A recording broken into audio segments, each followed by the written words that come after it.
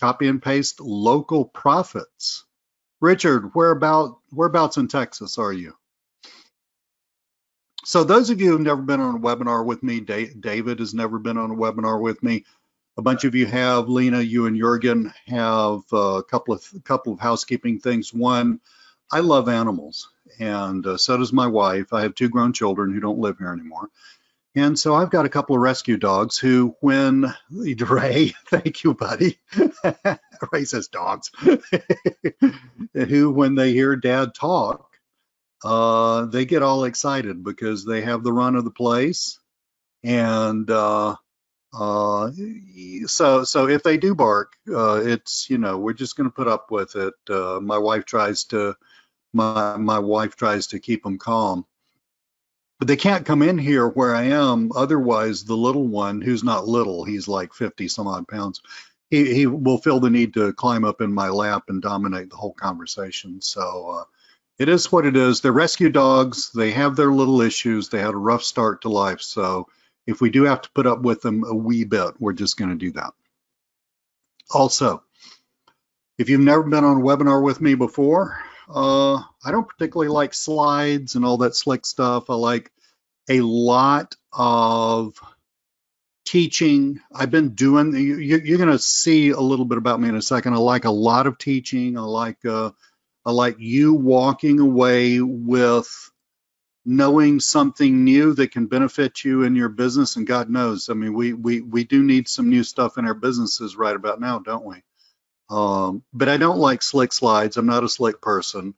And we have been battered online. I got the you know what kicked out of me. Personally, I actually had the damn virus, but which I'm over it. I'm well. I mean, my wife and I both got it and didn't end up in the hospital. Thank the Lord. There are a couple of days there where I was wondering, you know, is this when you go to the emergency room? But because of the breathing issue. But we got it back in, I guess, mid-March. It's kind of hard. If you've had COVID, then it's a little hard for you to really know. It's not like the flu. It doesn't hit you like a freight train on one day and you say, well, I got the flu last Wednesday. With the coronavirus, it just kind of sneaks up on you, you know? And so it started sneaking up on me mid-March, and then I got sicker and sicker and sicker and sicker, and by mid-April, I was just, well, it just took a lot of concentration for me to get out of the bed and go to the bathroom and come back. Let me just put it to you that way. I mean, the fatigue was unimaginable, and I still suffer from fatigue from this, but don't get me wrong, I am not complaining. I don't know anybody who's died from this personally, but I know a number of people who know people who died from this. So I am a very, very, very, no, Ray, they're not going to let me on the beach in Maui. Well, I don't know, they might. I'm over it, but you know, anyway, that's that, okay? So I'm a little different. I like to make sure you get tons of value. Let's dive into the webinar. I also, every now and then, like to just sit down and write out all my thoughts for a teaching webinar. And that's what you're looking at here. By the way, this is being recorded. It will be made available to you. I'll hopefully be able to mail out the recording to you because there's going to be a ton in this thing. But hopefully be able to mail out the recording to you later on today. I have to run it through Camtasia and do some stuff. But I'll include a link to this document right here that you're looking at, and in case you want to reference that. So real quick, this is what we're going to go over in the webinar about me. Now, I already told you some about me, okay, but about me. And then about you. I want to know a little bit more about you. How businesses have been affected by the coronavirus. And I'm not just talking about in broad strokes like, Lee, it's been bad. Well, exactly how has it been bad? And it's not affecting every business the same way. And there are winners and losers. And we're going to talk about all of that. And specifically, the next item, that pause was me sipping iced tea. I'm a good old Southern boy. I have to sip iced tea in the middle of the day. But anyway, that, well, Ray says we're losers here. I don't know if you're talking about you yourself, Ray, or where you live, and different parts of the United States got hit differently. Different parts of the world got hit differently. I think in the UK, lockdowns were significantly worse than they were in some parts of the United States. I am in the state of Georgia, which, if you don't know where all the states are, and why would you know that unless you're an American, is in the southeast corner of the United States, just above Florida. And we didn't really have mandatory anything. We just had suggestions, right? But anyway, different places have been affected different ways, but they've all been deeply, deeply, deeply affected. Yesterday I went out to a restaurant that's, all the restaurants here are just takeout only. And me and my son hopped in the car and went to a restaurant and took some food out. And then we drove by a restaurant that's owned by a friend of ours, a business friend of ours. And, they had been, I also the manager of that restaurant chain, it's not really a chain, that business owns like 4 restaurants. The manager, vice president, or whatever the heck he's called, is also a friend of mine. And, I was just texting him like 2 or 3 weeks ago, said, we're scraping by, we're able to keep the doors open, through delivery and stuff like that. Well, we're noticing the place looks really dark. And, there's a note on the door. We go read the note on the door, and one of the employees tested positive for the virus. And so then I got to shut the whole thing down for several days while they sterilize everything. It's not fun. And it is changing things. But fundamentally, and I may be getting ahead of myself a little bit, I tend to do this after I write all this stuff down, so I'll stay on track. But then I get excited, right? Fundamentally, you think about what business is for fundamentally. Business is fundamentally in order to get products and services that you need to you, to create the product or service and to get it to you, right? So this is why I don't have to go out in my backyard and, hunt for my food or grow my food, is because I can pay a business or a series of businesses to do all that stuff for you. I go pick up some food to bring home. Think of all the stuff that has to happen to create that food. It's got to be grown. It's got to be it's got to be harvested. It's got to be processed. It's got to be put in trucks. It's got to be taken somewhere. It's got to be cooked somewhere. I have to know that, and this is a huge thing for us in the business that you and I are in. I have to know that business is still open. I have to know that they're, doing a takeout and stuff like that. That's not necessarily evident. And then I have to get in my car, and that's a whole nother series of businesses. They have to create the car and the gasoline and the roads and all that stuff. So you can see that's what an economy is. An economy is nothing more than an extremely elaborate way for me as a human being, as a biological creature, to get those things that I need in order to stay alive. And so, since we still have billions of people on this planet, and adjusted for where they live, they need certain levels of services. That means that businesses are going to figure out some way to get that stuff to the person. Because the idea of all of us just, walking out to the park and shooting our food and bringing it home, that's not going to happen. So the premise of business is that people need stuff. That's the premise of business. If people didn't need stuff, you wouldn't have business, you wouldn't have an economy. There'd be none of that. There'd be no reason for it. Now, people still need stuff. It's just that because of the virus, how you get it, the logistics of getting it to you, what it is, the steps taken, and how it's paid for even. We have a coin shortage in the United States. Who would know? All that stuff, that has to be done differently. And you as marketers, that's what you got to understand. And that's the process that you got to enter into. All right. So that's really where I'm coming from on this. So where the winning businesses are, how you can find those businesses, and this is really, really, really key, and prospect them, I should say prospect to them in a way that works amazingly well post-COVID. We'll talk all about that and my own post-COVID prospecting and sales method, because guys, I lost a ton of business, and I was literally just sort of like vegetating. I am the very definition of an action taker. Okay, even when I'm sick, right? And I wasn't. Look. I mean, honestly, I wasn't so sick. I was just, couldn't do anything. I mean, but I was so sick for like 2 weeks that, like I said, it took a lot of thinking and a lot of like self-motivating just to get out of the bed, walk down the hall, use the facilities, and come back. So yeah, I was that sick, but it wasn't like, I mean, I wasn't sitting in a hospital on a ventilator, thank God. There's me. In case you don't know what I look like, a lot of you come to me from YouTube, and I love YouTube because it allows me to connect with you on a personal level. You've already seen me, heard my voice. That's really, really cool, but that's me. Real quick about me, a lot of you are old friends. Many of you are new friends. I'm not going to belabor this. I do want you to know a little bit about my history. This is going to take all of 4 painless seconds.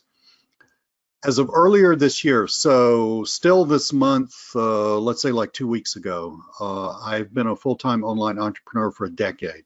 It was 10 years ago when I used to be a mathematics teacher. It was 10 years ago when I called up my vice principal and said, I just, can't do this anymore. And, thank God they let me out of my contract. I don't know what I would have done. Moved to Paraguay. I don't know. But anyway, I was a mathematics teacher. I called them up. They let me out of my contract. They were really, really nice people. I enjoyed the job. It's just that, I was ready for something else. And there were a few other things going on. I have another health issue, frankly, that was rearing its ugly head. Not anything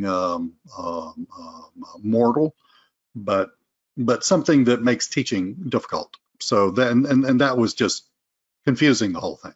And I taught high school, and I taught mathematics, and I taught in a somewhat underperforming school. And although I loved every second of it, it was killing me. I mean, the stress was killing me. So I had been online for 3 years trying to figure all this stuff out.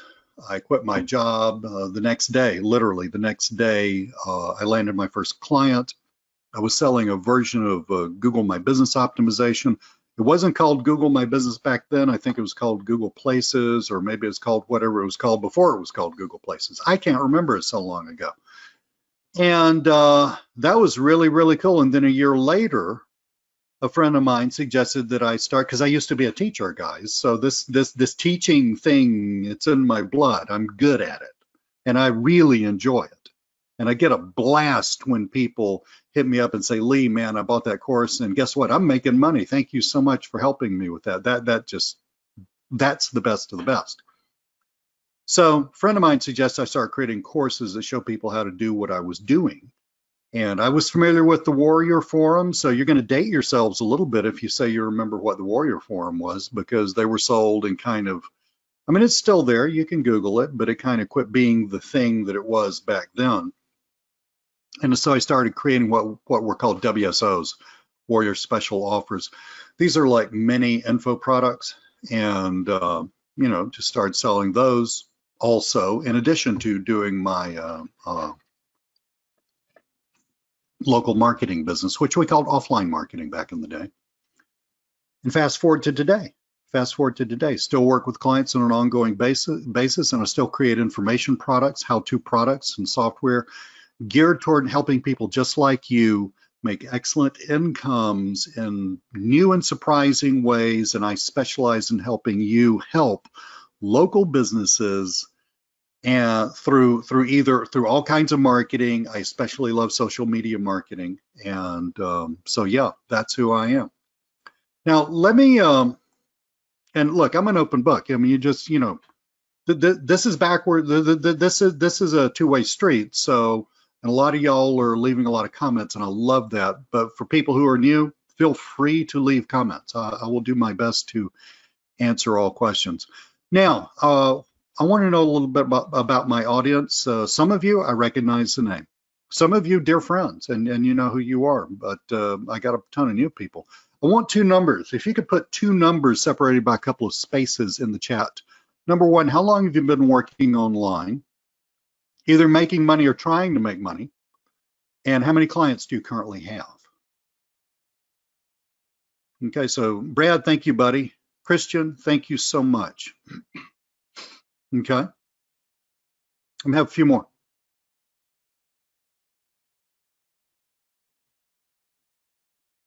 Howard, how are you? It's nice to see you again. And Harry, you too. Okay.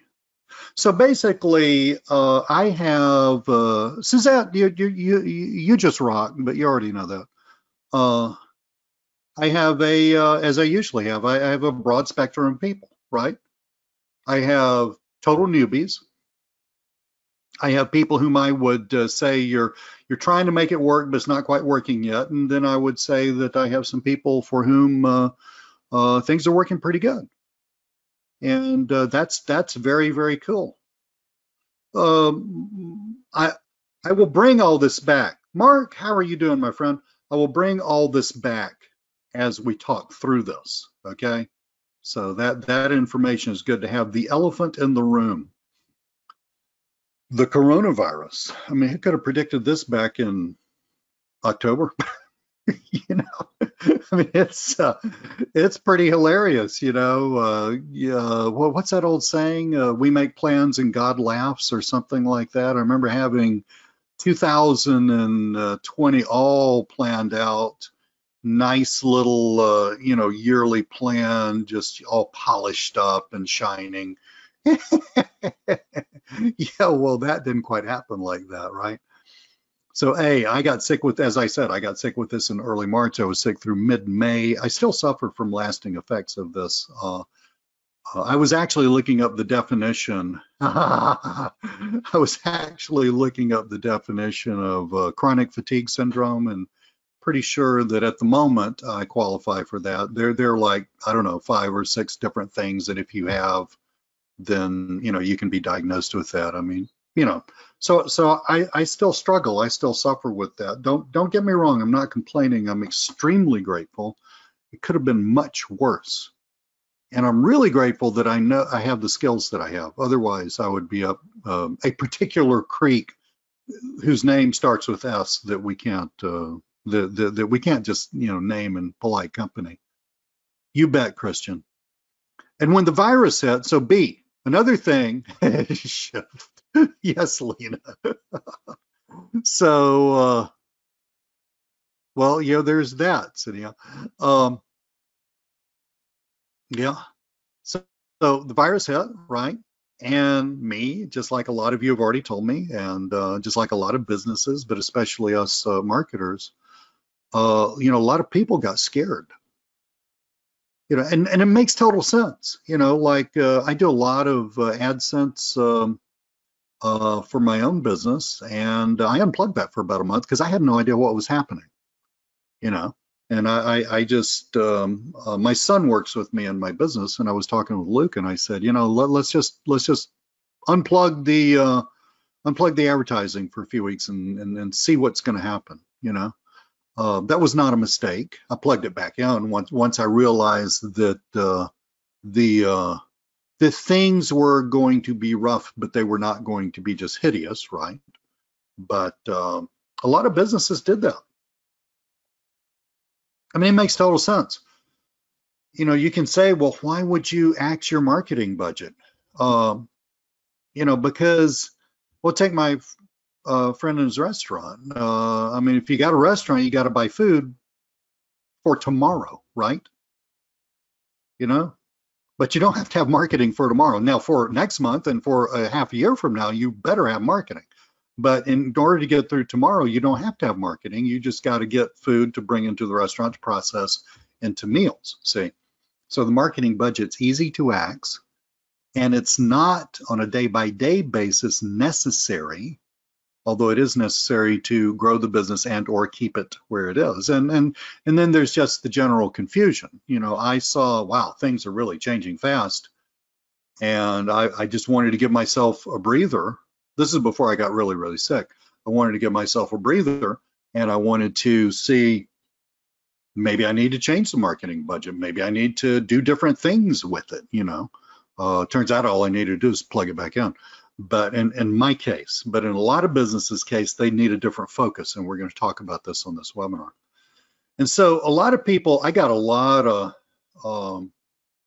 for a while, right? This would be in February, I think. I can't remember. We'd have to go back to YouTube to look. It's not important, but I think it'd be in February. This is before I got sick myself. I was like doing a bunch of free webinars and stuff for people, or Zoom meetings, and people on my list. Maybe some of you were on there. I don't know. And you know, it was just like, it was me giving, you know, me paying it forward, right? Which we're going to talk about. Me paying it forward, me saying, you know, here's the form, you know, we're entering rough waters. Let's figure this out together, and that kind of thing. It turns out I couldn't continue that. Because I got sick, and you know, I had to pull the plug on that, unfortunately. But you know, through people just messaging me or hitting me up on Facebook, or you know, tickets, you know, and stuff like that. Man, I had a lot of people, and I've just had a lot of people on this webinar. Help, I lost all my clients, or help, you know, 80% of my business is gone. And, you know, yeah, I mean, just like bam, poof. Or I was just getting started and now all the businesses are closed. Look at the wording there. There's a specific reason I wrote that wording like that. All the businesses are closed, okay? So keep that word all in mind, because people have already told me that all the businesses are closed on this webinar. Or people can't afford to invest in marketing any longer, you know. And I'm not knocking anybody for saying that, because these thoughts were going through my head, and I was taking appropriate actions in my own business because of this. So you get the drift, right? So many of you think that something massive happened to the market, and you're right, something massive happened to the market.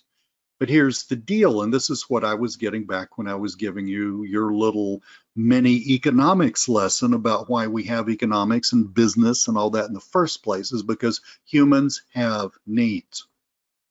I mean, forget the hierarchy of the needs and all that stuff. I mean, yes, me binge watching Netflix is a different kind of need from me having something to eat tonight. Yeah, I got it and all that stuff. But humans have needs.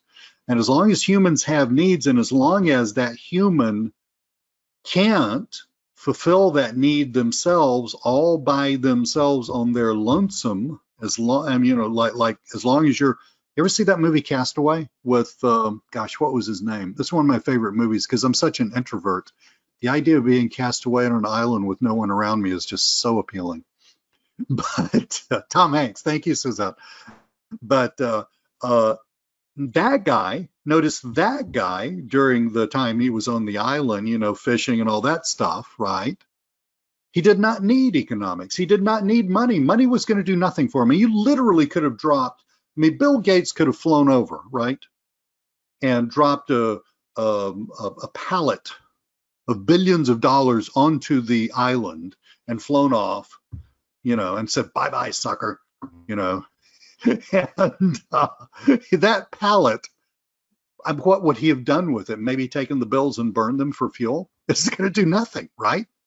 Because he doesn't need an economy. But that's the only kind of person in the world who doesn't need an economy, right? The fact is, all of us on the world, I don't care if you're living in a very undeveloped country or you're living in a developed, highly developed country, you need some level of economics, and you need some level of business to get you your stuff. Otherwise, you're not going to have food, clothing, and shelter, and you're not going to last very long. The need is still there. See, that's the really important thing that you guys got to understand. The fundamental need is still there. The how that stuff gets through there, the logistical channels, the habits that people form, like I'm now in the habit, I had never used it before, because working from home for over a decade, full-time, but working from home for a decade, I used to like to go out to eat lunch a lot. It got me out of the house. I worked right literally in my house, right? And so I never needed these little things like DoorDash and Uber Eats. But guess what? I built the new habit. I just had a burrito for lunch. Where did I get that? It was delivered to my door. And I like burritos, and I get, 2 or 3 burritos a week from Chipotle. And I built a new habit of doing that, right? So the point is, I got my food. I just didn't go to a restaurant to get it. Okay, so now you got to start thinking, oh, well, it's not that business disappeared. And I know in some places it looks awfully dismal, but it's not that business disappeared. It's that there are different ways of getting stuff to people. And that's what you as marketers have to understand. So yeah, I mean, it's real, but it's true. I'm not making light of anything. It's things are not dismal, but they are radically different. A lot of small restaurants are having a really hard time. As I mentioned, restaurant belongs to a friend of mine, or several restaurants. Non-essential businesses, non-essential service businesses, hair salons, right? I've cut my own hair for years now, but I don't have a lot of hair to cut, so it's easy. But I've cut my own hair for years. So styling hair is not something that I need personally. So, but that thing, you don't, those businesses are having a really, really hard time. I have another friend who owns a high-end hair salon. I haven't talked with her since the COVID happened, but she did email my wife, who is also, who goes there, and said, and I read the email, and it, she's got a lot of high-end hair care, facial care, beauty type products that her business owns. That they would sell. You know how when you get your hair cut and then you go to check out and they say, "Would you like any product with that?" I mean, that's what they say in the United States. That word "product" just blows my mind. But anyway, that stuff, right? I mean, she's still got like a small little mini warehouse of that stuff, and so she's trying to sell that stuff. In other words, she's trying to do her best to keep the doors open. So those are two great examples. But a lot of businesses are either squeaking by or, guess what, thriving. Even in England, nobody's going to believe me, but even in England, there are businesses that are thriving right now.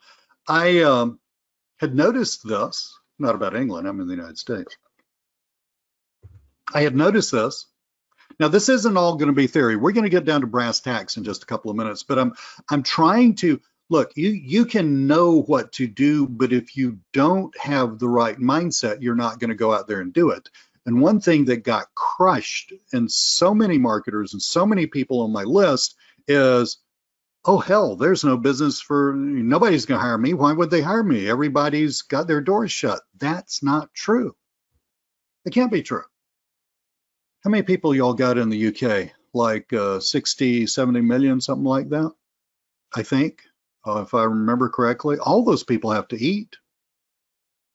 They got to live somewhere. They got to have heat. They got to eat. Things break. The toilet needs to get fixed. Clothes need to be cleaned. Business needs to happen. My God, I mean, people are going to the hospital with COVID-19, so you got all of that stuff happening. There are businesses out there, even in the UK, that are doing either scooting by or doing well. You can look this up online if you want to. U.S. Chamber of Commerce had an interesting article about businesses that are thriving during COVID. These are not the only ones, by the way. But I'm just proving to you, Leah's right. There are businesses thriving. When I Googled this, I used the word thriving during COVID. And this is straight from the U.S. Chamber of Commerce. But check this out. Now, I'm not suggesting that everybody jump on these businesses, because for a lot of them, it doesn't even make sense. But I want you to think of what is it that makes this business work. All businesses, guys, every single business on the planet is somehow necessary. Now, I know that's really saying something. Okay, how is Netflix necessary? I don't know. They're making billions of dollars a year or hundreds of millions of dollars a year because a lot of people find it necessary to have relaxation. I didn't invent the human animal, but we like stuff like that. So in that sense, it's necessary. Look at these: cleaning services, delivery services, makes total sense. We don't have a lot of these around here, but maybe somebody does somewhere. Drive-in movie theaters, grocery stores. Like I said, folks got to eat. Folks have to eat. I mean, if they're not eating, there's just going to be bloodshed and riots in the streets within about a week, right? I love this next one. I don't drink, but I love this next one. Liquor and wine stores, meal prep delivery companies. Well, sure. So, Lee, are you telling me that I need to go out and do marketing for Uber Eats? No, I'm not saying that. What I am telling you is that there are a world of restaurants out there. I mean, let's take this to the next level in your head. There are a world of restaurants out there who need to be able to tell other people, you can get my food through Uber Eats, or you can get my food through DoorDash, or wherever y'all live. I don't know if but these delivery, these where people get in their car and deliver stuff to you, right? Okay. So so let's say some little mom and pop restaurant. They're willing to sit there and make pizzas all day long. You don't have to get your pizza from Domino's. You can get your better pizza from mom and pop's pizza restaurant. But you have to know that they're available through Uber Eats. You get on Uber Eats on your phone. I mean, if you live in a major metropolitan area, which I do, you get on Uber Eats on your phone. Scrolling through there and just trying to decide what you want to eat, which I don't do, that's very daunting. I mean, there are literally thousands of restaurants on there. So that's not the way somebody's going to find you. So marketing, a large part of marketing is getting the consumer to understand that the business exists and has what they want at a price that they're going to like. That's what we do as marketers, right?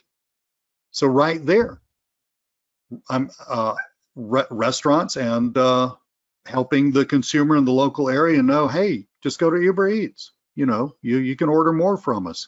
They probably even do coupons. I don't know that much about Uber Eats.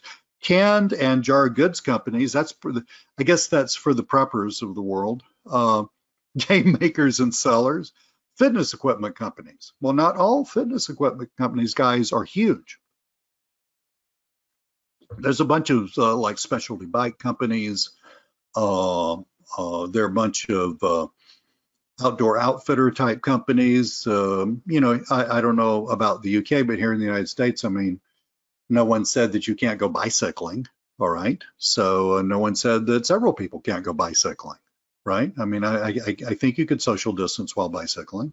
So what about all those businesses? A friend of my sister-in-law and brother-in-law's owns an outfitter. They do rafting and stuff like that. Well, what about that? I mean, do people really know about that business? Do enough people know about that business? All that stuff. I mean, there is a world of businesses who need help getting the word out, and that whole process of getting the word out and the specific way that we do this as digital marketers, they need this. Landscape and yard maintenance companies. Yes. Guy who does my grass took a week off. My yard looked like hell. I hadn't mowed a yard in God knows how long. I even own a mower. It just sits out in my carport and looks at me. And he showed up yesterday. I'm just thank God you're here. This is getting knee deep. And just think about this: if you got a bunch of sick people, now granted, the death rate of COVID seems to be pretty minuscule, but you still got a bunch of sick people. I can guarantee you, hand on a stack of Bibles, I did not feel like mowing my yard. Thank God I got a guy who does this, right? So that's a whole nother world of people to mow yards. Bread baking companies, coffee subscriptions, gardening supplies, mask makers, telehealth services. Telehealth services, that's a really interesting, a friend of mine owns a large, this is going to be a weird sentence, a large, medium-sized medical corporation. They got into telehealth services big time right when this hit, it's doing really, really well for them. But I can guarantee you that a lot of, still, a lot of small-time practitioners, now this is not going to be in the United States, this will not be the mainstream health, okay? This is going to be things like certain things with dentistry, certain things with chiropractic, certain things with stuff like that. They still need help, guys. They need to know. Oh, God, I mean, think about this. Another friend of mine, look, I'm an old guy, I know a lot of people, but another friend of mine has owned a karate studio for 30 years, okay? Now, he is doing lessons through Zoom. That's cool. Does he need you to help, say, well, put the mouse here and click that? No, he doesn't need you to do that, but he does need you. People like that do need you. Yoga studios, exercise studios, all those things, they do need you to help them tell their clientele and that greater group of people that knows their clientele. In other words, I mean, if you think of this like a series of donuts around a person, tell those people, these people offer these classes online and they're not expensive. And you know what, if you're tired of sitting in the house, why don't you do some damn karate in the bedroom? There's a yoga studio that I used to go to before COVID, okay? They're all over this. There's a world of businesses out there that need help, guys. Okay, so if you think that things change, you're right. But if you think, and frankly, if you think that the economy's shrank, you're right, you're right, you're right. But if you think that there's no business to be had, you're wrong. I mean, the list just goes on and on and on. Audio and ebook sales, this has to do with another thing that I do. So I'm intensely studying, and have been for about 3 years, intensely studying this market, and part of it, audio and ebook sales are skyrocketing, as you might imagine. But we're talking about, who was it? Barnes and Noble, Kobo, or somebody, in just like 2 months. I mean, still skyrocket growth of 60%. That's like your market grew by half and then a little bit. This is huge. What has that got to do with anything, Lee? Oh, well, how about this? Do you know how many authors, solopreneurs, entrepreneurs who could use a nonfiction book to boost their business? Speakers, no, they're not going and speaking in front of people. But what they are doing is trying to rearrange that. Do you know how many people there are like that on LinkedIn? Tens of thousands.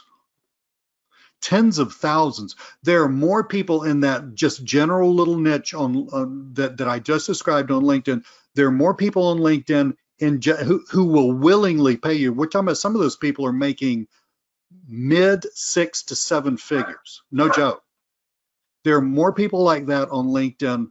There are enough people like that on LinkedIn that everybody on this webinar, plus everybody that signed up for it that didn't make it today, plus everybody that could think about signing up for it, could make a killer living just servicing that one little niche.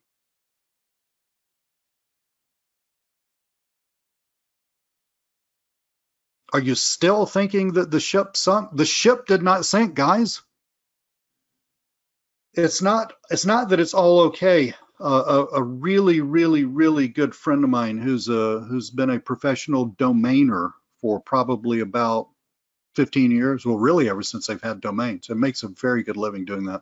It's a good friend of mine. He told me one time, Lee, entrepreneurs are people who jump out of really tall buildings and then on the way down, they think, holy crap, I guess I need to invent something like a parachute.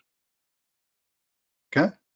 And that's why you go to webinars like this, is because you're trying to open your mind, you're trying to learn some new things, and you're trying to say, well, wait a minute, I think Lee's right. I think I can have my cake and eat it too. I think I can go out and help businesses. You just need to start picking the right businesses. Or the ones who are struggling, you need to help them think of how they can quit struggling so much, i.e. my friend who owns the hair salon who's selling her high-end hair products online. So on and on and on. Podcasts. I don't do a podcast. I don't have time to do a podcast. I keep wandering around thinking, man, you really should do a podcast, because obviously I love to talk about stuff, right? Podcast listenership is freaking exploding. Audiobooks are up like 200 or 300%. I'm just saying.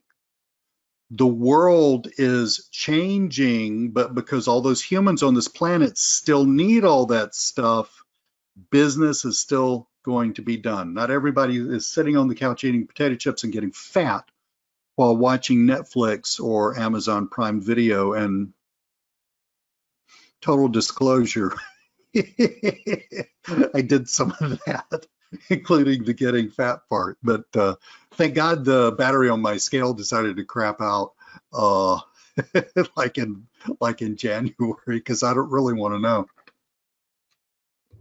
So bottom line, my friends, is this. There's plenty of business out there. You just have to know how to find it. So in the rest of this webinar, I'm going to show you how to find that business. Then I'm going to offer to help you through the process of building your own assets that you'll need to get your business up and running again. Okay, now, what I just alluded to there is going to be in the form of a paid webinar series. So this is not like a big pitch. Obviously, I'm just sitting here telling you stuff that you need to know. I'm going to tell you a ton more stuff that you need to know for absolute free. But if you need help with this, I'm there for you. Also, hang on to the end of the webinar because I got something cool to give you that's real. It's not just crap. It's not just cool crap. It's real. Hear that dog? He's just a mess. So we'll get to the format and the contents in a few. Just let me just make sure you understand I'm here to help. I really obviously have to get paid, otherwise I'd have to do something else, but I really just want to get you guys back on track with something that's actually going to work. So, you know, when we talk about a paid webinar series, we're not talking about thousands of dollars. I price this at a price anyone can afford. So let's do this. Like I said, I got sick and I was like, okay, somebody just literally moved all of the cheese. You know, there's an old book, Who Moved the Cheese, right? You know, about things changing, and somebody just literally moved the cheese within the space of about a week or two, and I was just like sitting there thinking, okay, something needs to happen.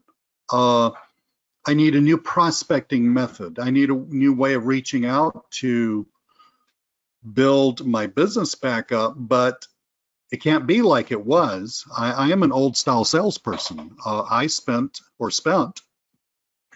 don't anymore, but I spent a lot of time talking to people, like, you know, on Zoom, on the phone, and on that stuff. I mean, try doing that when you're in the middle of having COVID. It's just, you know, it just doesn't work.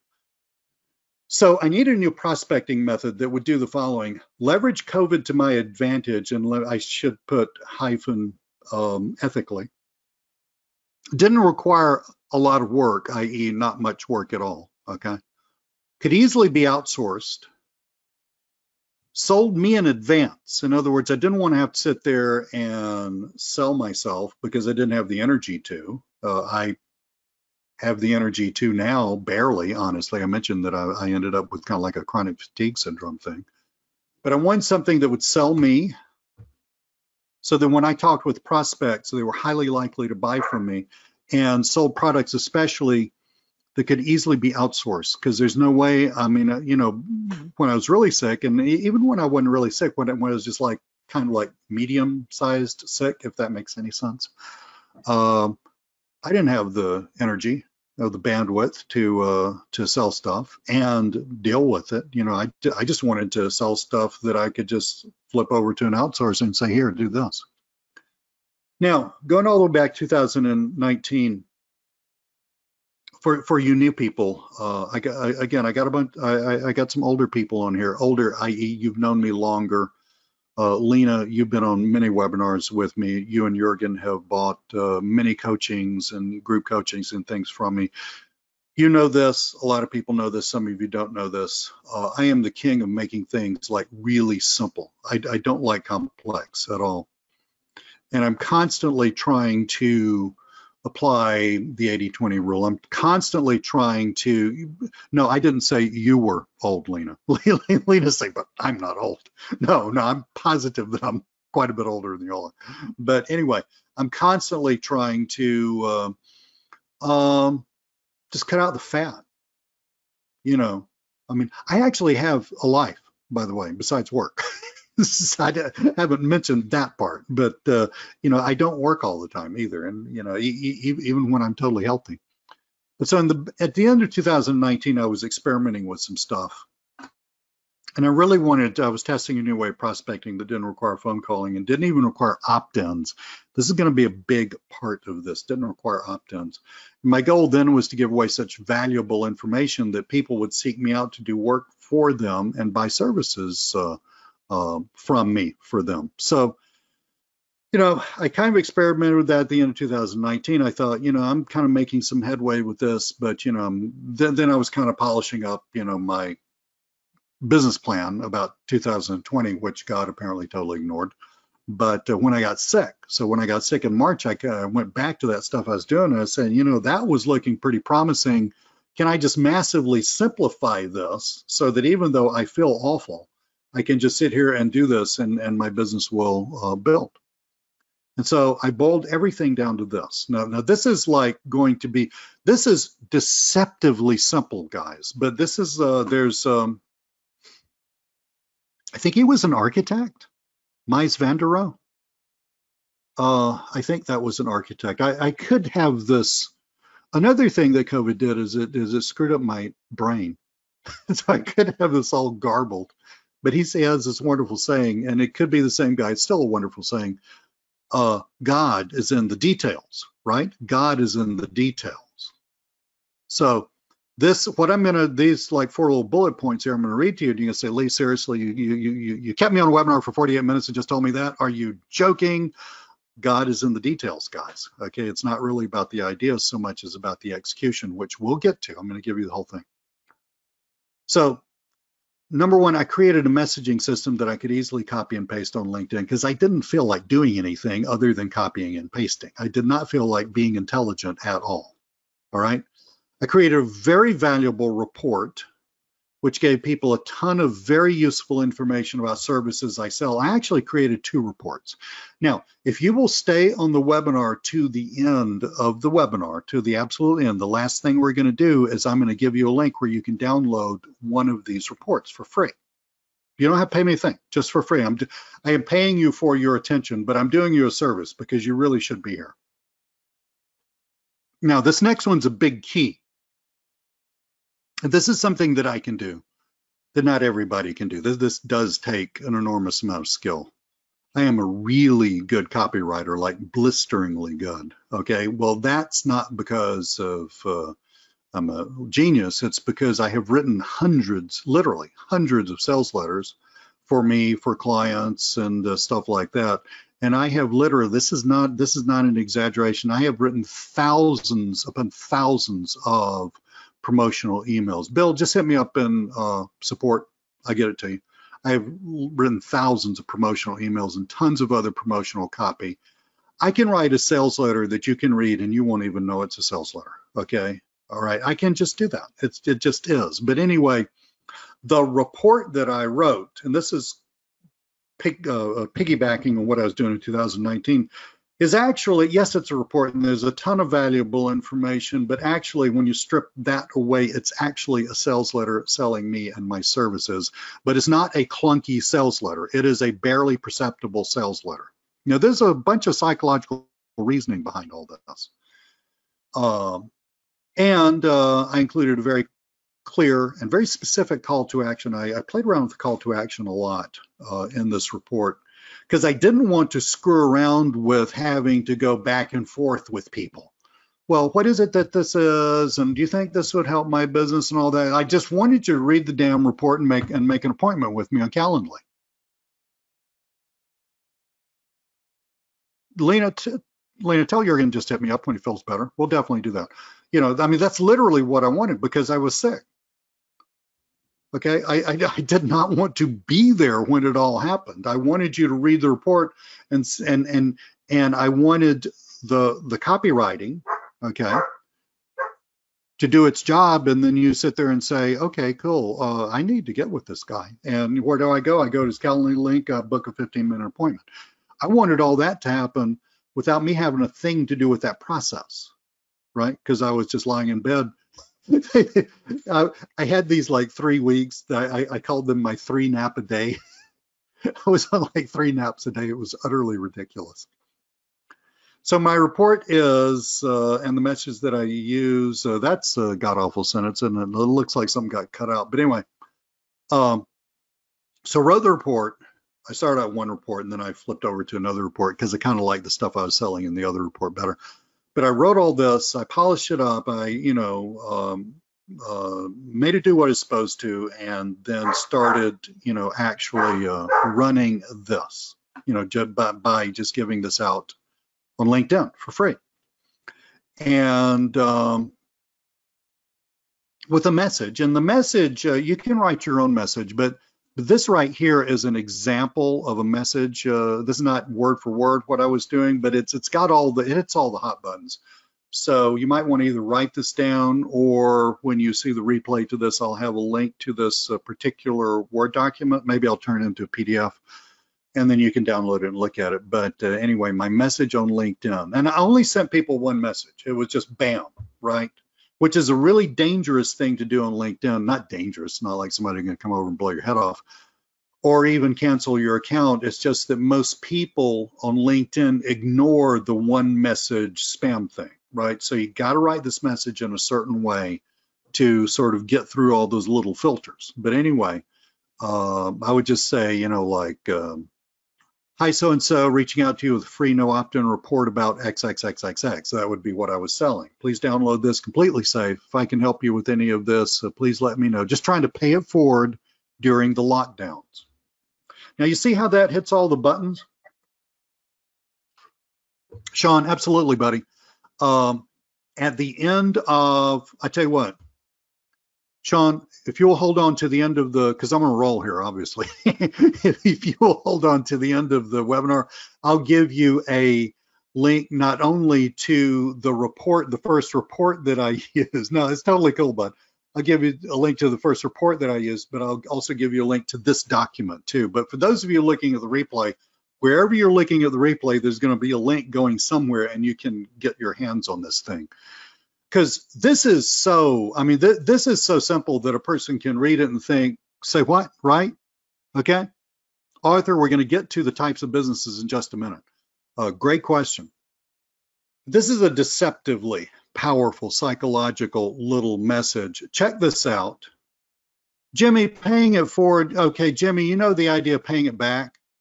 Like, let's say I built a business, made $100 million, and then I spend the rest of my life supporting various charities that I believe in. That would be paying it back, right? Which is kind of odd because it's not like I took it from anywhere. I built it, but we won't discuss the semantics of that. Well, paying it forward just means, Jimmy, basically giving before you get, or giving with no intention of getting, or just giving to a broad group, knowing that somehow from some of those people or maybe some other people, you're going to get what you need as a result of all that giving. So this is giving first. So Jimmy, let's say giving first, all right? The spirit of giving first, well, in your lives personally, and I'm not preaching to you, but in your lives personally, it's a very important thing, right? But in business, if you do it right and if you're ethical about it, ethical would mean the thing that you're giving is going to be of real value. If you're giving first, it can be a hugely powerful thing, hugely powerful. Do I have anybody on the webinar who in February, and I think it was January, February, right around then, we were doing some weekly Zoom meetings. Any of you guys on this webinar? Lena, you might have been on one. I can't remember. Lori? Well, look, I mean, that was great stuff, right, Lori? I mean, we you know, free. I'm giving you great stuff, But Lori, you were not required to do something for that, right? But I knew in my heart that it's always a two-way street, right? I mean, it's a cyclical thing, right? In other words, if I give, there's going to be plenty of getting for Lee, right? Well, see, the giving, and Lori, I don't know, did you know me that well before then, or I mean, did you just kind of get to know me? Lori says, I always buy from your link when I can. Thank you so much. See, I think it was Jimmy who asked me what it meant. Jimmy, that's a great example. So, and it's an ethical example, but when you give a ton, not only are you giving information, not only are you positioning yourself as an expert, but let me tell you something, you're hitting one of the single most important things that needs to be hit. Lori's been following me for years. Thank you, Lori. That means so much to me. You're hitting one of the most important things that needs to be hit, and that is the concept of trust. Think about it, guys. The world is going to shit. Oh no, now that when I put this on YouTube, I'm gonna have to click that little box that says I said a bad word. But anyway, the world is going to, you know what, right? Everybody's scared. Businesses are scared. you know, and here you hit somebody up out of the blue, whether it's on LinkedIn, whether you're, you know, emailing them or whatever, you hit somebody up out of the blue. People are frightened. And when people are frightened, they tend to shut down. They tend to put up the psychological armor. As a salesperson, you do not want the other person to put up the psychological armor. Your real goal as a salesperson is to prevent the erecting of the psychological armor. That's your real goal. So people are so much more likely to do them. It's like a porcupine with all their little quills out, right? And they're really, really, really aware of the trust issue. Thank you, Gregory. I really, really appreciate that. I'm going to read what Gregory said in a second. But they're really aware of that trust issue. Well, Jimmy and everybody else, the paying it forward thing, the giving a lot of information for absolute free, and the way that gently inside your report it is written, by the way, if you need some help with this, you know, here's my Calendly link. Just book a 15-minute free phone call with me. I'll be happy to talk you through it. That little gentle close right there, see, that builds massive trust, because then the other person who's already scared and already confused and already sweating bullets and already putting out fires and already imagining 10 times as many fires that could happen, right? You know, here you are, man, I'm just trying to help. Here, take that. Okay, if I can help you, let me know. Go, we'll get on the phone for 15 minutes. I'll be happy to do that. I mean, it's, you know, it's no big deal. You know, we're all in this together kind of thing. That kind of thing. If you can project that, it's easy to project, but it's also really easy to look opportunistic. And that's what you really want to avoid. And that's what you really, in the report and in that message, or your version of the message that I'm pointing to right here, I have no idea what that is, your version of the message right there, you don't want to look opportunistic. You want to avoid that like the plague. If you think you're looking opportunistic, you need to gentle down some, if that makes any sense. All right, so I'm reaching out to you here with a free, you know, I love capitalizing the word free, but I think in this case I wouldn't capitalize it. No opt-in report about social media marketing. Please download this. Completely safe. You know, it doesn't have some Trojan or something in it. If I can help you with any of this, please let me know. Very gentle. That's not even a close. That's a gentle suggestion. Just trying to pay it forward. Just trying to be, you know, just trying to help out here, you know. And then in the report, see, you're not even saying, hey, give me a call for 15 minutes. You're not even saying that. You have one sale. This is so important what I'm saying here. In this message that goes out, I use LinkedIn, okay? And, you know, when we get into talking about the paid, you know, coaching for this, I'll show you all about how I use LinkedIn. I use LinkedIn for this. It works like gangbusters. But that message, you want one sale, not two. It's, say, if I put or hit me up for a 15-minute phone consultation. If I put that sentence in there, then that's too pushy. That's, oh, he wants to sell me something. Oh, he's just in it for himself. Man, I'm sitting there about to lose my business, my house, my wife, my kids, my everything. I mean, you know, fear takes on a life of its own. I understand fear deeply. It takes on a life of its own inside your head and your heart, right? That's why you can't push at all in this message. You have one sale. Get them to download the report. Now we're going to look at some statistics about what happened when I started to do this. They're going to blow your mind. Gregory said, Lee, I was on some of your webinars. They're really good. I really appreciate that, buddy. So I later bought a bunch of your products and special offers. You're always very helpful and have great information and low-key, no-pressure system. Amen to that. Okay. Thank you so much. So write your own message, but you got to hit these emotional triggers. Paying it forward. I'm just giving it to you. I'm not expecting anything. You have to believe that in your heart. Okay. Got to give massive value for free. Probably don't want to be like Lee and capitalize the word free. I just can't help it. I think I was a used car salesman in a previous life. It's safe to download because we're all so worried about, you know, spam and, you know, stuff like that.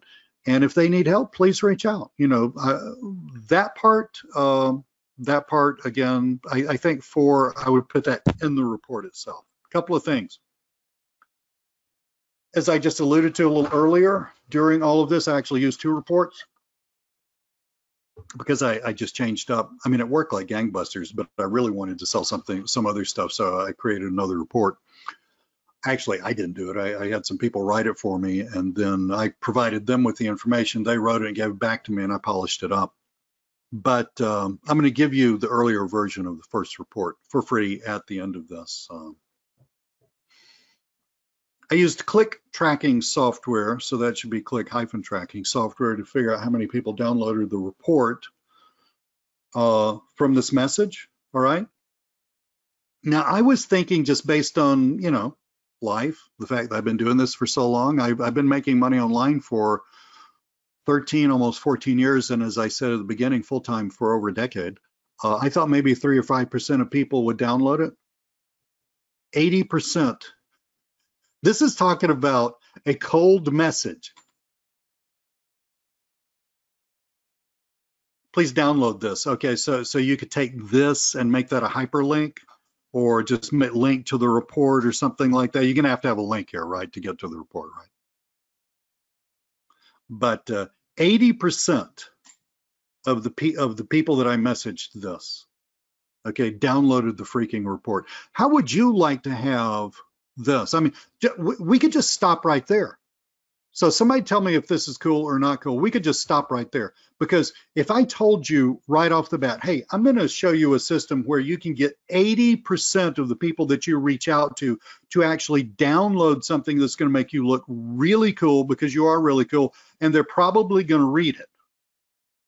And it's going to have all your stuff in it, like your phone number and your Calendly link and all that stuff. And I'm going to get 80% of those people are going to do it. I could just stop right there. That right there would be worth us spending time on a webinar for you to learn. But it got even better. 13% of those people scheduled calls with me. So 13% of the 80%, what's that going to be like? I don't know, 7 or 8% of the total number of people, something like that. That's pretty freaking cool, Arthur, we're going to get to that in a sec. And I sold half of those people. A sick guy sitting in bed. And the selling was so easy because of the way the report was written. It was really pick up the phone, 15. I like to do 2 calls. I like to do 15 minutes because really the other half of those people I just didn't need to be wasting my time with them. I'm never rude. I let everybody down easily. Well, I don't really think this is for you, that kind of thing. But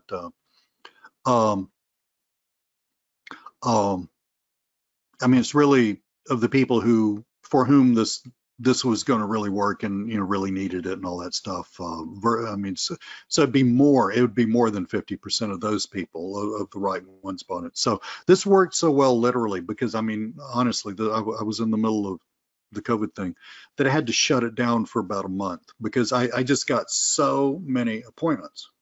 Okay. Arthur, I was selling a lot of, I sell and focus on a lot of very basic internet marketing stuff for businesses. I don't do stuff that's, and we'll get into the details, but I don't do stuff that's like hip. I don't do stuff that's like a loophole or a hack or something like that. I don't do I do nothing that I have to explain. No, Howard, I was even using a free account with this. I was using a free account. Now, late when I started this, later it got so good that I did bump up to a business account because that just gives me a couple of little things after that.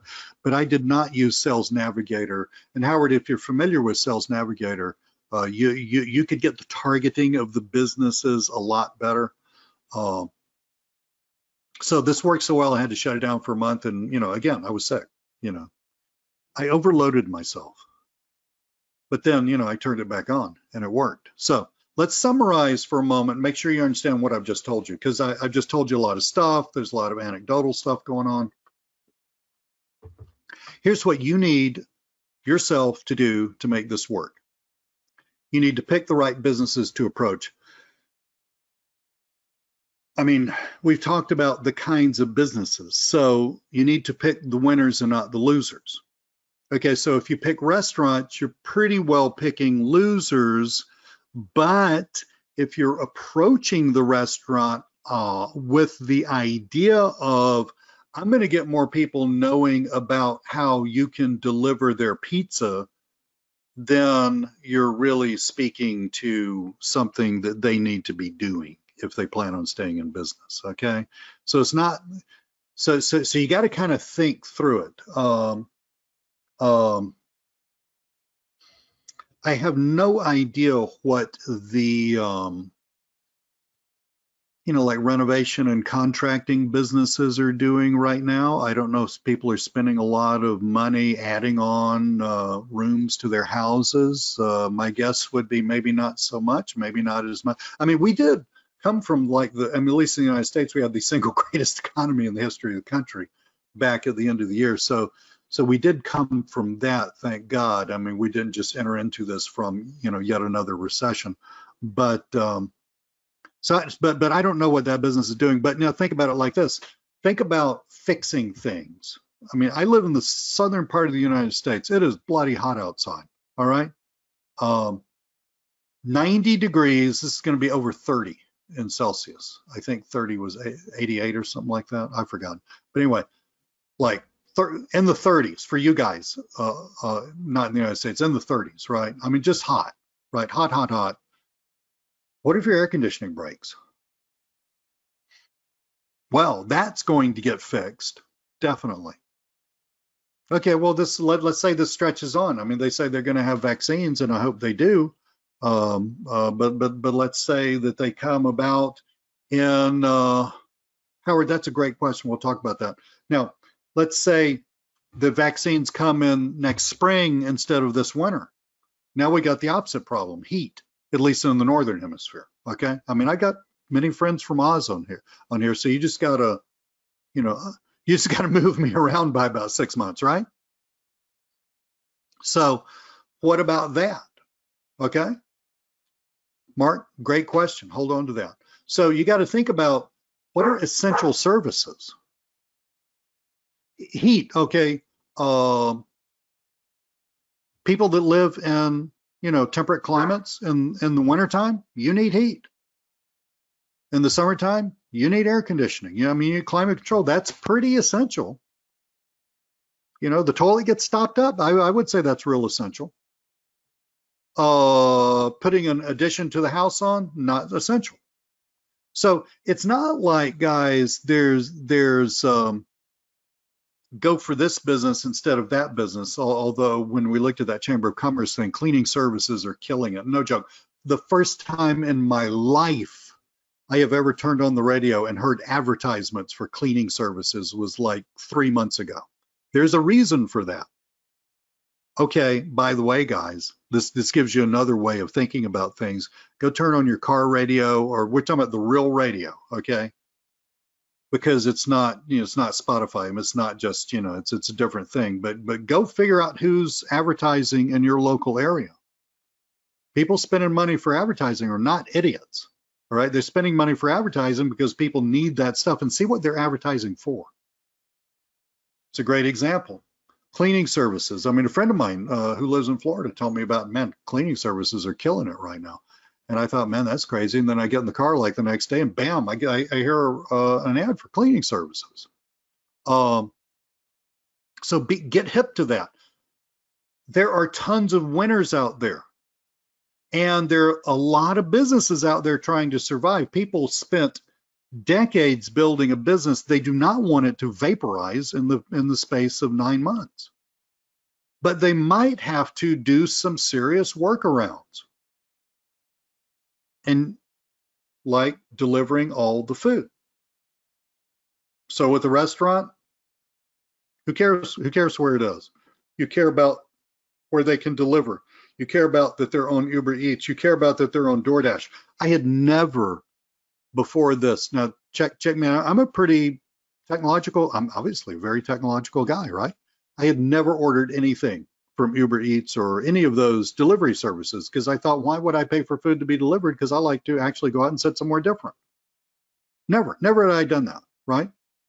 But you're stuck at home, and I'm thinking, well, what about this Uber Eats thing? Download the app, man. That's pretty easy to use. I like burritos. What about Chipotle? Oh, ooh, they're here. Cool. How's? Oh my God, they can be here in 30 minutes.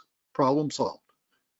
But you need to help people think through that stuff. Okay, so it's not necessarily what businesses, it's how it's helping, it's thinking through how the business is going to get their service to the consumer through a different channel, usually through a different channel.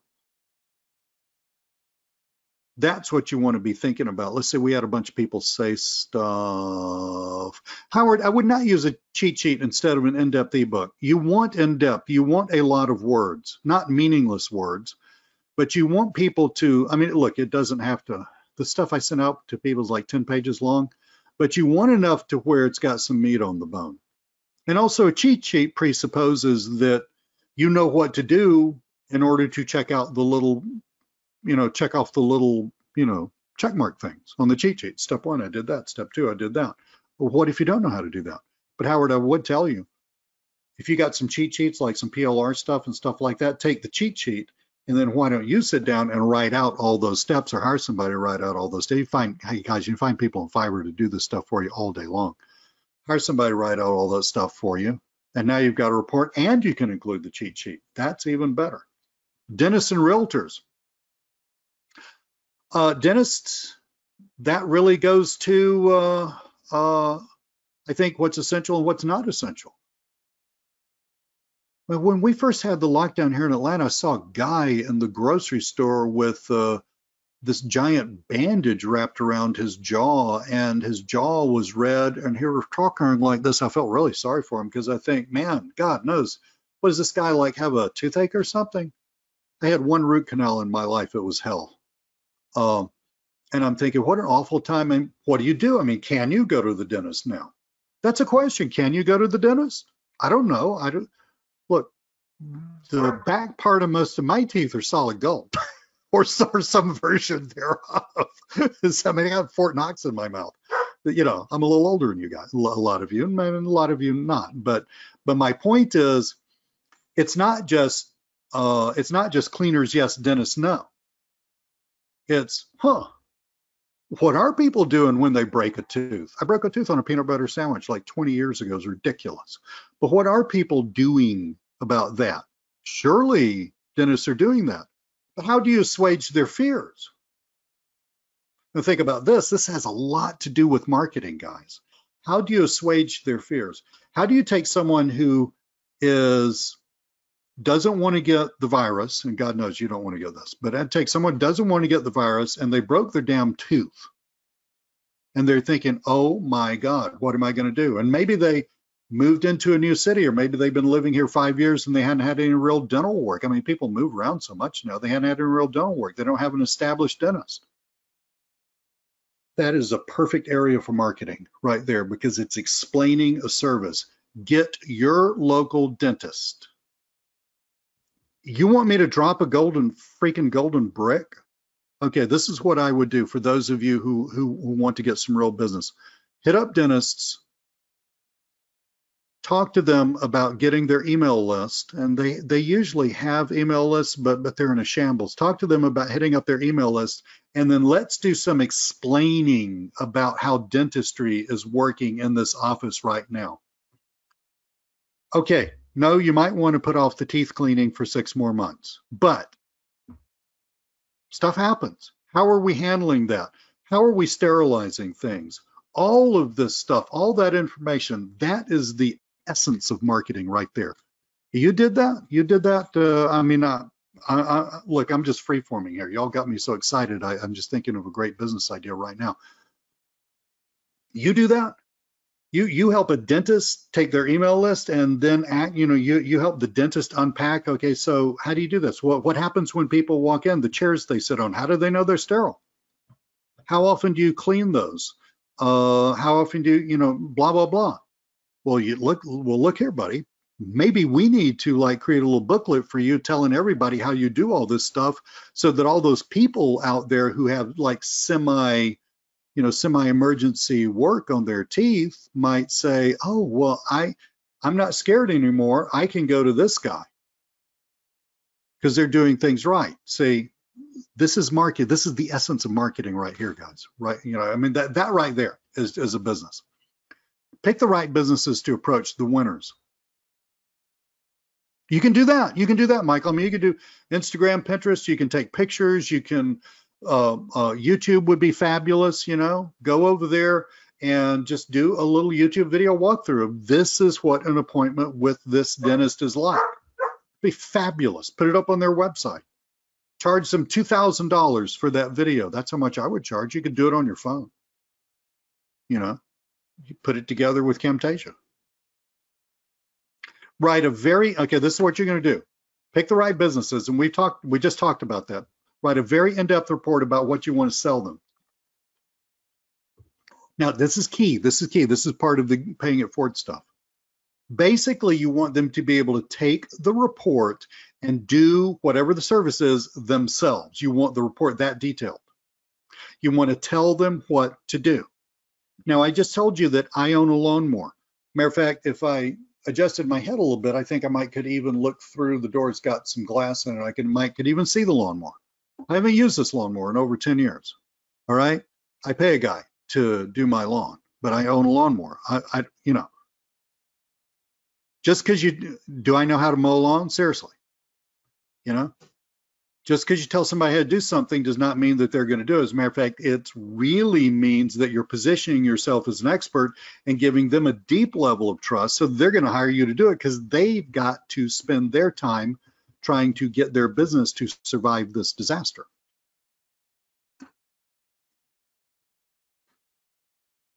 Carrie, hold that thought, because I am going to talk to you about some coaching at the end of this, and I think that might actually naturally work into that. So just hold that thought. Use LinkedIn to find your target audience. I mean, you use whatever you want. I don't care. I love LinkedIn. LinkedIn is for business. Facebook is for, I don't know what, bitching about politics. I don't know what Facebook is for anymore, right? And Author, Author, hold that question till a little later. I tried to just answer that.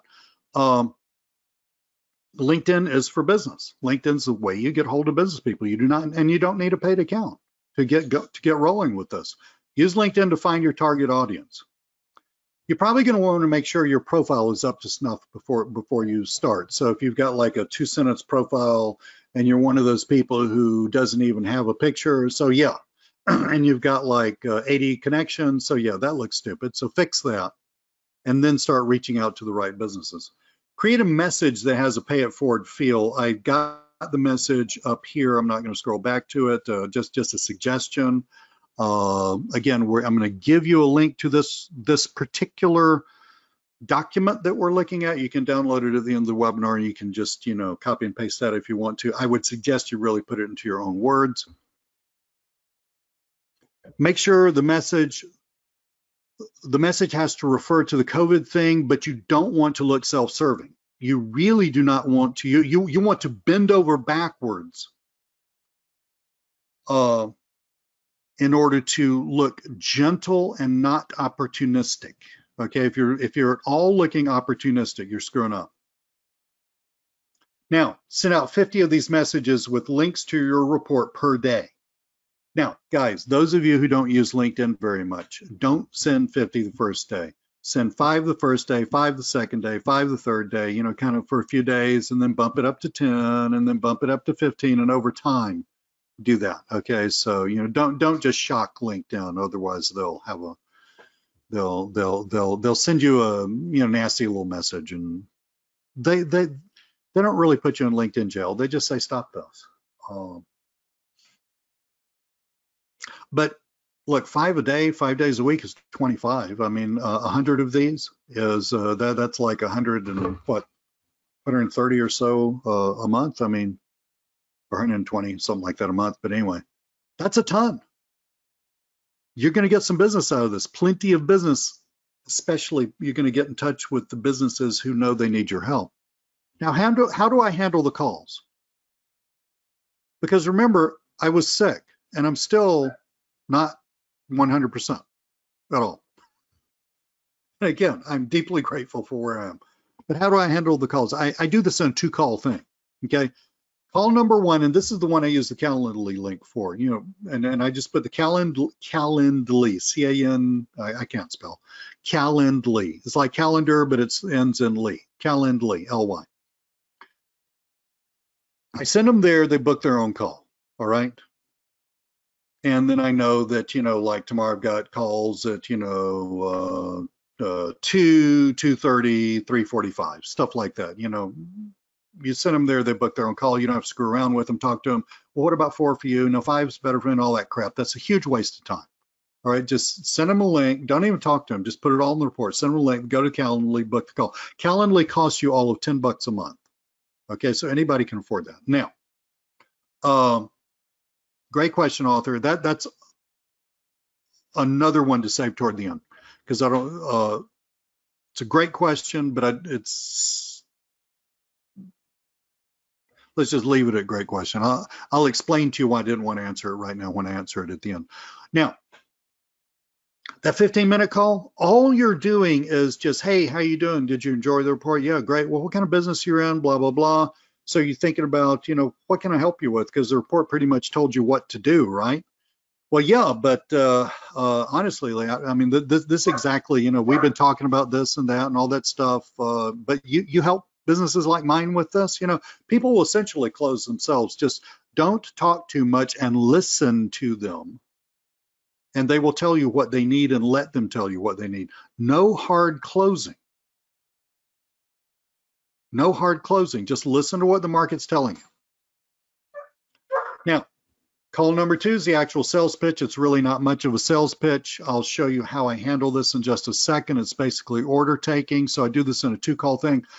Call number 1 is so I don't spend time preparing to talk to someone who's never going to buy, because that's an enormous waste of time. Remember, this whole thing started at the end of last year because I was trying to create an even better system for prospecting, but then it ended up just saving my butt this year because I could prospect without, without taxing myself.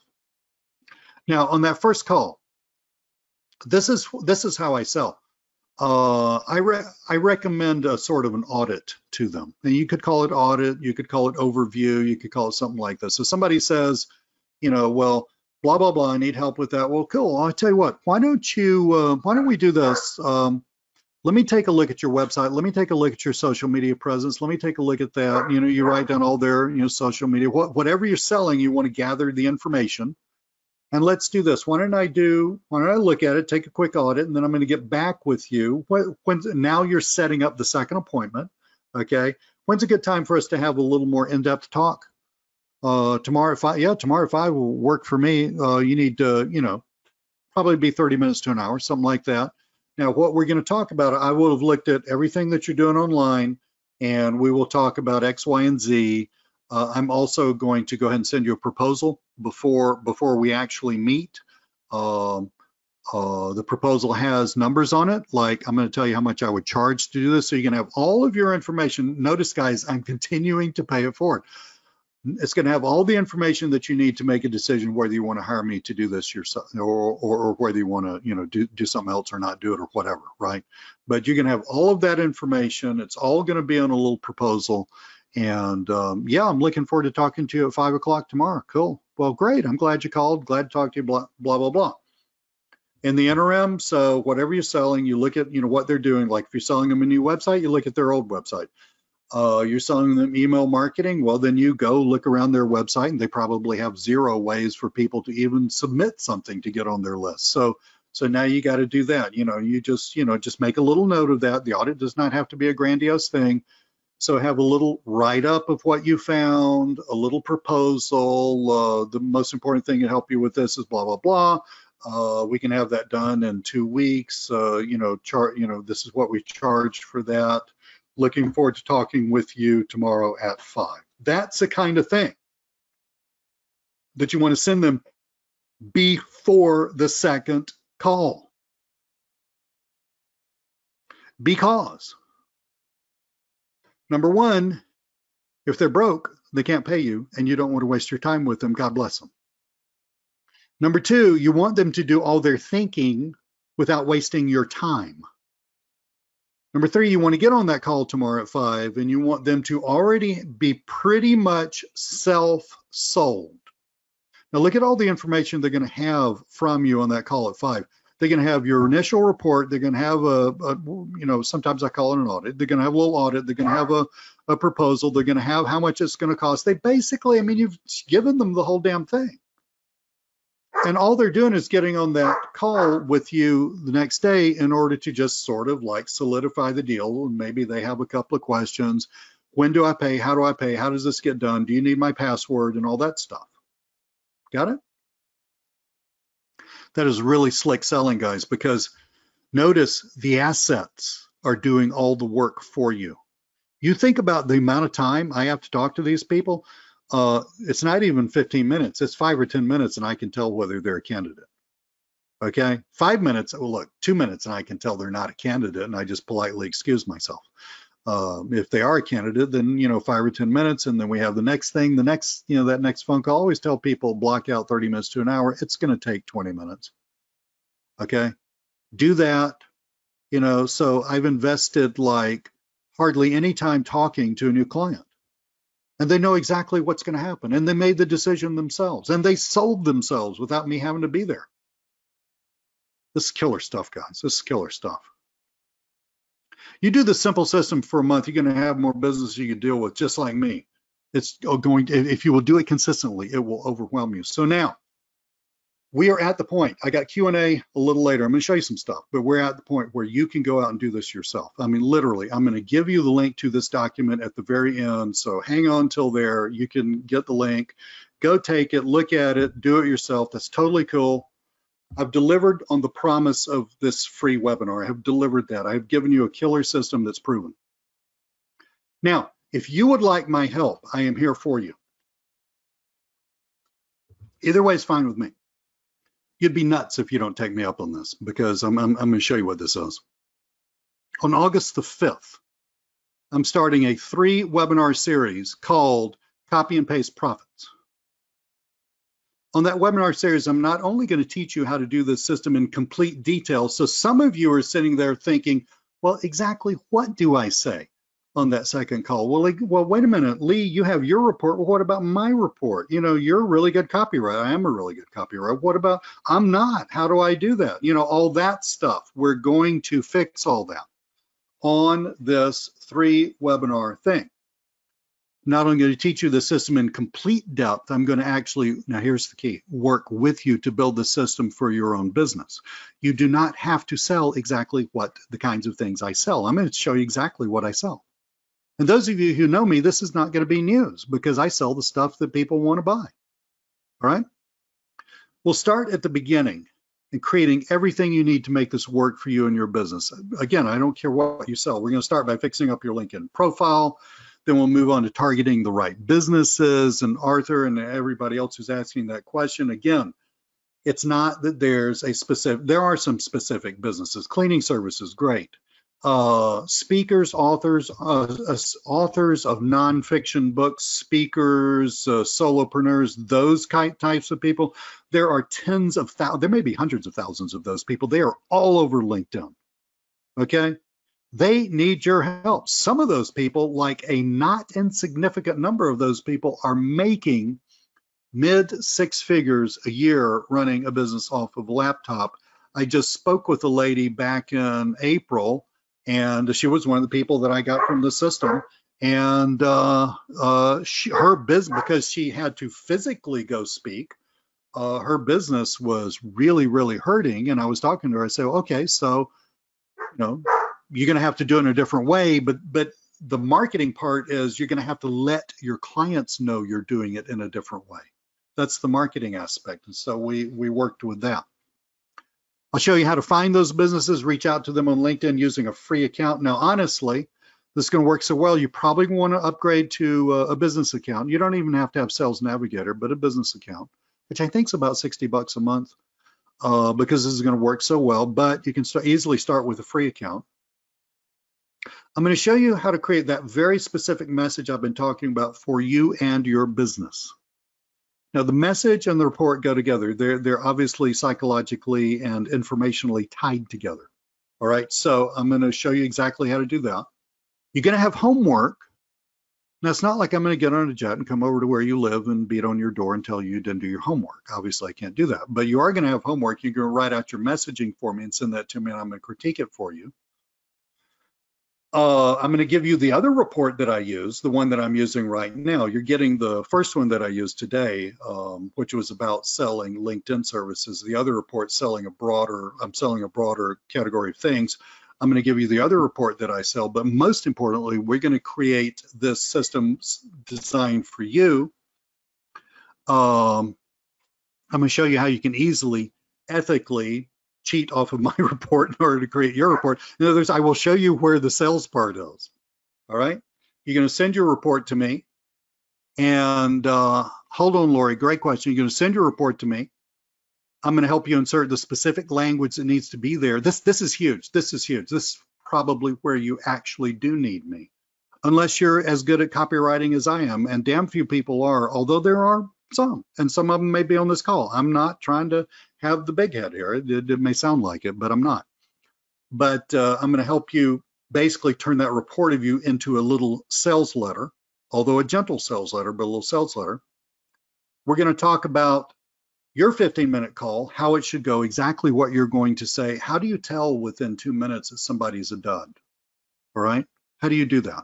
That kind of thing. Time-saving stuff. We're going to craft your final sales pitch.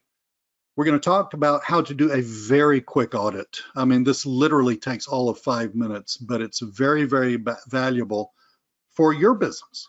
Not for mine, but for your business. And how to use that to close the customer. No real selling required on your part. I'm sure I left out a few other things, but let me show you. Let's take a look at this. Pop this in the chat. And I'm going to charge you $40 million for this. And when I get one person to pay me, I'm going to retire. That's a joke. I'm literally here trying to help you. Although I make plenty of money helping you, right? Phil, great question. Let's leave that toward the end. Now, I'm not going to read you this whole sales letter, all right? And by the way, when we actually do have a replay, it's going to be up here at the top somewhere. I'll jiggle this stuff around. Here's the deal. This is the same thing I told you on the webinar, and essentially the same thing. Prospecting system, the numbers. I'm basically just repeating what you heard at the last part of the webinar. And here we are, copy and paste local profits. This is going to tell you exactly what you get in my complete copy and paste prospecting system that lands more clients than I can manage in record time, what businesses you should be approaching, which ones to avoid. Both of the reports that I'm sending out to land clients with, exactly how to message businesses, talk about all this stuff, how to leverage coronavirus and make it a plus and not a minus. Guys, at the beginning of this call, I'm pretty sure we were all on agreement that it's a minus. It can be a plus. During this course, this is huge. Those of you who have been in courses with me, you know that this is huge. You're going to have email access to me, back and forth, homework. And I really do critique your homework. You're going to send me your report. I'm going to tear it up. I'm going to send it back, and I'm going to say, that's a problem, that's a problem, that's a problem. This is really good. And we're going to fix it so that it's actually going to work. Getting me with my skill and the years I have doing this to read your thing is, it should add a couple of, at least 1 0 to what this whole course would cost. The end of the course, you'll not only know my complete system, but you will have this complete system for yourself, totally guaranteed. You buy this and you scratch your head and you say, you know, I really wish I hadn't done that. I mean, you'd be crazy if you did, but you know, I really wish I hadn't done that or whatever.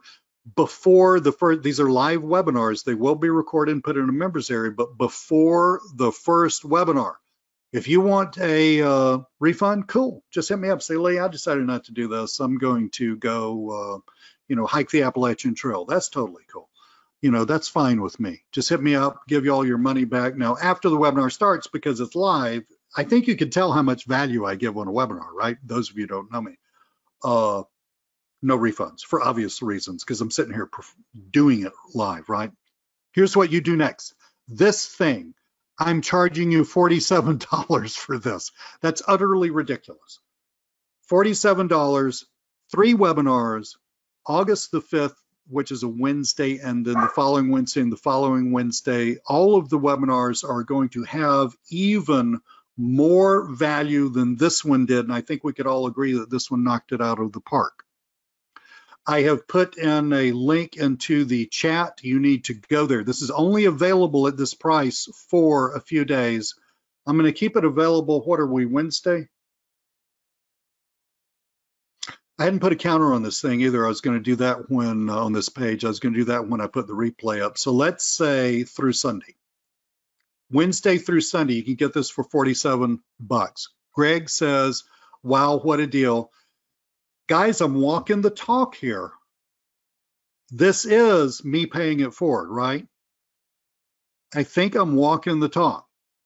Jeff, this is similar in format to the other webinar courses I offered last year, but it is completely new content because, as I just described during the webinar, I'm using what I learned while I was sick and which resulted in me just coming up with an incredibly cool prospecting system. That's what I'm teaching you. And not just teaching you, because teaching is like I tell you and then you walk off and you don't have anything. That's what you and I are going to develop for your business together during this. Okay, so that's obviously different, but it's the same format. Now, real quick, are there any upsells? There's one upsell. Jeff reminded me of it. Last year I did a few, 3 or 4, something like that. Mark says he's going to be getting this tomorrow. Thank you, buddy. I'm going to really look forward to working with you. I did a few last year. I did, I've forgotten how many it was. How many was it? I guess I could count, couldn't I? 1, 2, 3, 4. I did 4 webinar coaching things like this. And so what I'm doing here on this page, this is the one upsell page. You don't have to get this. This is not one of those bait and switch things. I don't do that. You do not have to get this. But if you're new to me, or back when I was selling this, you didn't get this. I mean, Jeff apparently did, because Jeff just asked me if this is like what was on these replays, right? But if you didn't get the previous stuff, everything I teach is evergreen. It still works. Nothing's changed. Okay, I mean, if you want to know more, when you purchase this front end product, copy and paste local profits, the next page you're going to see is my coaching mega bundle. And that is the replay to all of the webinars that I did last year. And there are 4 of them. So we have one new client every week. That one set of replays of one new client every week is worth the combined price of both of these, and add a 0 to it. That's I changed lives with that. No joke. Jeff says, yep, Jeff bought this. 5-minute sales system, 30 days to freedom, never prospect again. All of this stuff comes out of my own experience. It's how I built my business. It's what I've learned. Clients now. This will just give you more cool stuff that will massively influence your business. A lot of y'all bought this earlier this year because I offered this as a bundle. But if you didn't, like if you're new to my world and you didn't, you have the opportunity to buy it today when you buy copy and paste local profits. So those are the only 2 things. There are no other resells, resells, Jesus Christ. No other upsells, no BS, no nothing, okay? That's all there is to this. This is going to be available for the next 4 days. Personally, I think you'd be nuts not to get it, but you do what you want to. Get this. Let's hit the ground running. Carrie, you're hitting the ground running. I just love that. Let's hit the ground running. Let's get you straightened out. And yeah, Lena, just answer that support thing, and we'll figure it all out for you. But let's get you straightened out. Let's get you back in business. And yeah, there's money to be made, guys. And as importantly, it's not more important, but as importantly, there are businesses to help, and they need your help. Okay, so sounds great. I will look forward to August the 5th.